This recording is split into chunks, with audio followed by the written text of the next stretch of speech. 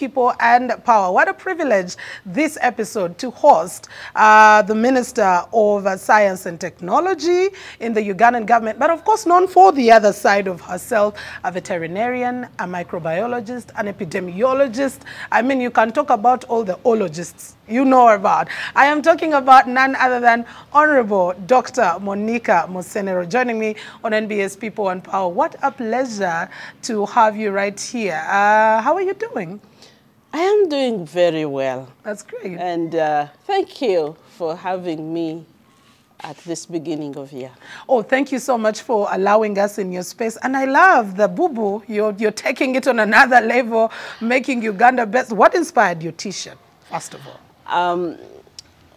This T-shirt is inspired by the vision and the ethos that I live, especially in this segment of my life as minister for science. You know, when I became minister, I was like, what do I add to this nation? What's my contribution? Sure. And looking around and just appreciating the immense resources in the country, we should be standing on top.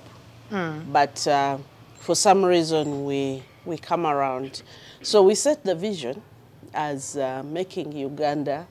We want to see Uganda as the best, most technologically advanced nation in this region, starting with East Africa and then East and Central Africa. Uganda, we want it to be the best. Okay. So, but I've extended it a lot to my life everywhere. It has become part of you. The beauty of this nation, the resources that are available, the people. I see it, and we just need to polish a little bit with science and technology and to just shine like a diamond. And talking about science and technology and Uganda being the best, I think it's 1 year now since we launched our first satellite in the orbit. How far are we performing with that satellite? Are we getting the information? Probably many Ugandans could have forgotten, but could you just take us back? Because I saw the excitement at the launch and you just couldn't hold back. Yes. The satellite was launched, and that was a big milestone. Yeah. It was really a mental unblocking for us of the possibilities that we can do. Agreed. Now, satellites are of different sizes, they are of different functions and different capacities. The satellite we set out was called a Chub satellite. It's a small satellite, actually. Most people saw the rocket, NASA's rocket. That big, that's a big vehicle. And we thought that entire thing was the satellite. Yeah, no, it actually had 3 satellites on board. Oh. It had the Uganda satellite, it had the Zimbabwe satellite, and had one for Japan. And so the satellites were launched in space, and we set up our small station on the ground. The lifespan of that satellite in space is 12 months. 12 months? Yes. So should we say it's out now? Because I think we are almost ready. That particular one has deorbited, but we are building the next one. Deorbited means, you know, a satellite out there, they are like rings of rods. Like you see these ring rods around the city. So they are rings. We call them orbits. So it is put in there, and it rotates in a particular orbit.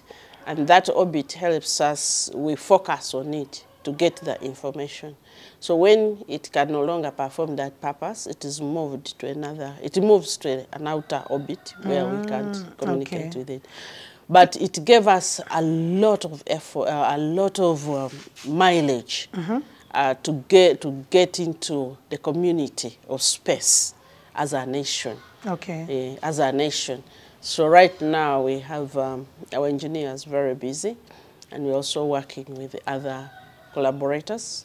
Unfortunately, I can't talk much detail about it. The new baby until it's the born. New baby. But let's talk about this satellite that has been deorbited. What information did it fulfill? What are its successes? What challenges did we face that we think in the next satellite we will be working on? I think the first one is that this was really a small satellite. It was a student's project. We sent 3 engineers to Japan, and this was part of the work that they did. So Ugandans had a lot of expectations. But that satellite, for example, couldn't do communication, like it couldn't do TV, you know, DSTV, the satellite TV.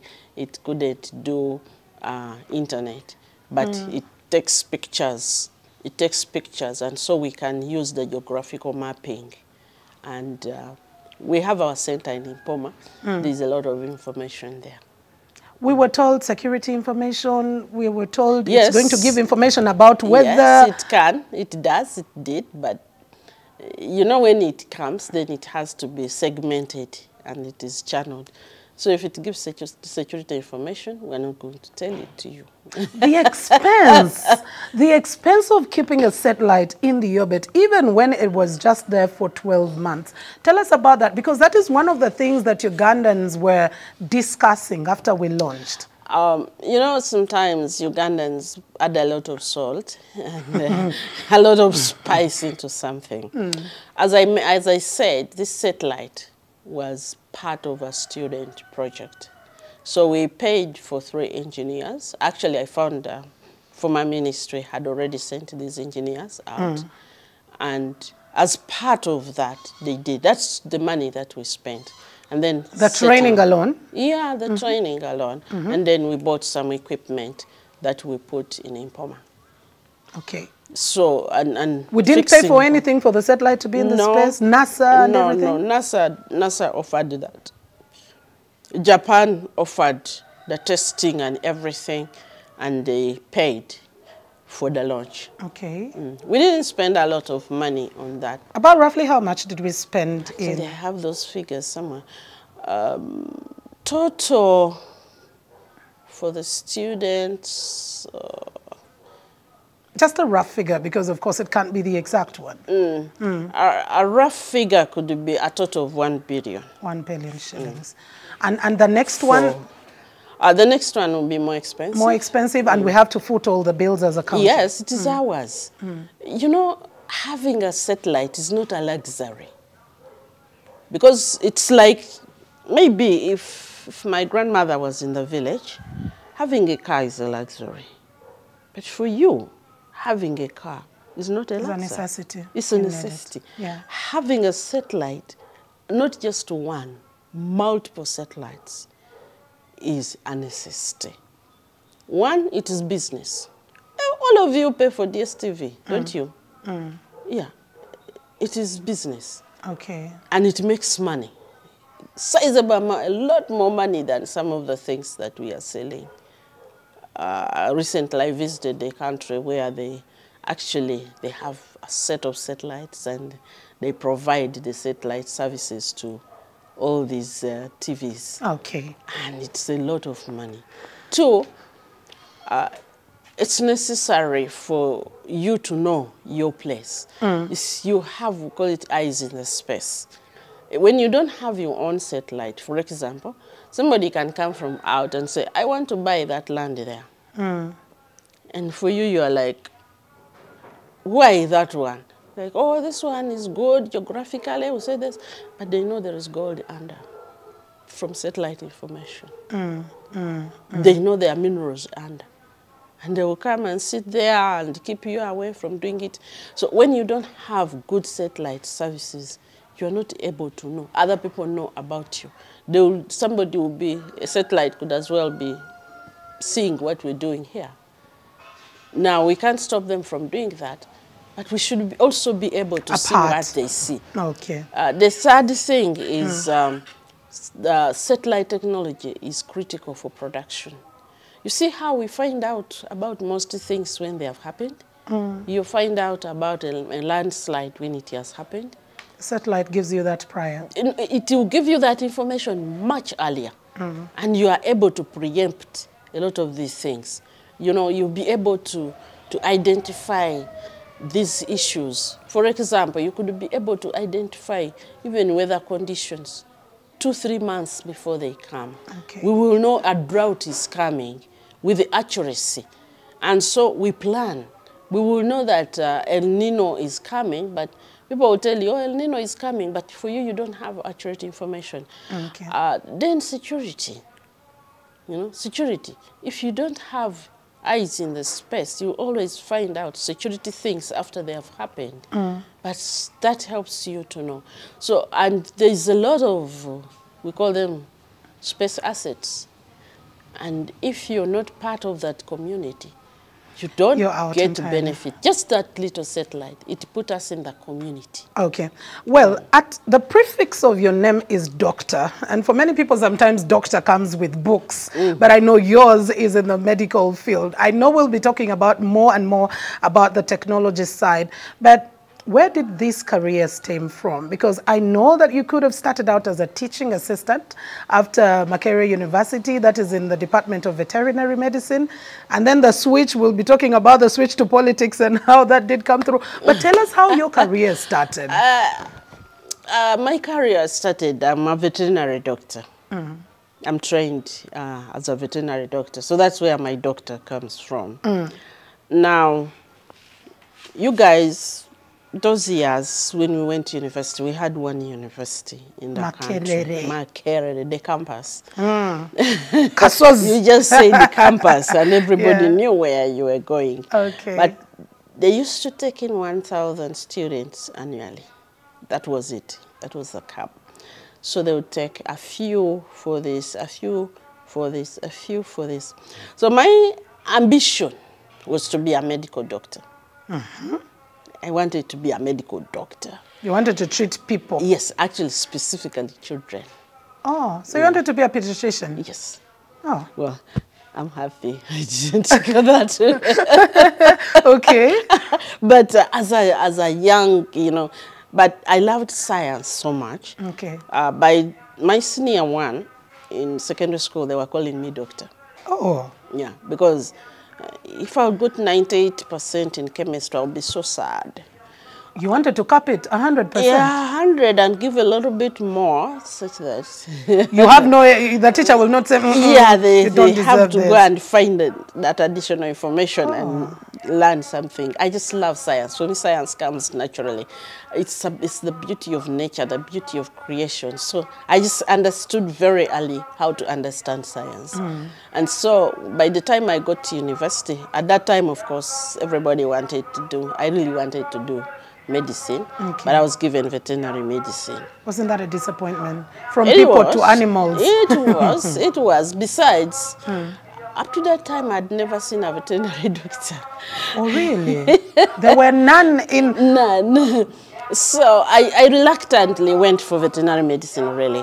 But after the first year, I fell in love with the level of science in it. Okay. I just fell in love. I remember my lecturers, because I literally, they couldn't believe they had a student like this, because they hadn't had one, would get A's and A+ and what in veterinary medicine. Veterinary medicine was known like the impossible course. So I remember in one of my oral exams, they asked me, should we send you to medical school? I said, no, I want to stay here. He said, are you sure? They were thinking about switching you back to your original... but by that time... You had fallen in love with veterinary. I'd fallen in love and I'd got a different passion. I'd got another passion. So my passion, I don't know if it was another passion or just the same passion expressed differently. That I love to help people who are vulnerable. And to me, growing up, children looked so vulnerable. And as a pediatrician, I wanted to help. And then when I came to veterinary medicine... You realized that the creatures were more vulnerable. They were not the animals. Actually, it was the veterinary students. Oh. That I felt, and that's what drove me to become staff. The course was horrible. Not because it was tough, but the people there made life extremely difficult. And there were people like me. I had come from a very rural area. I had struggled, paying fees. It was a miracle that I'd reached here, and that was a hope not only for me, but for my entire family and my entire village. But these guys were so happy to discontinue students. And the treatment, the way they would treat the students, especially the girl child, you know, there was so much harassment.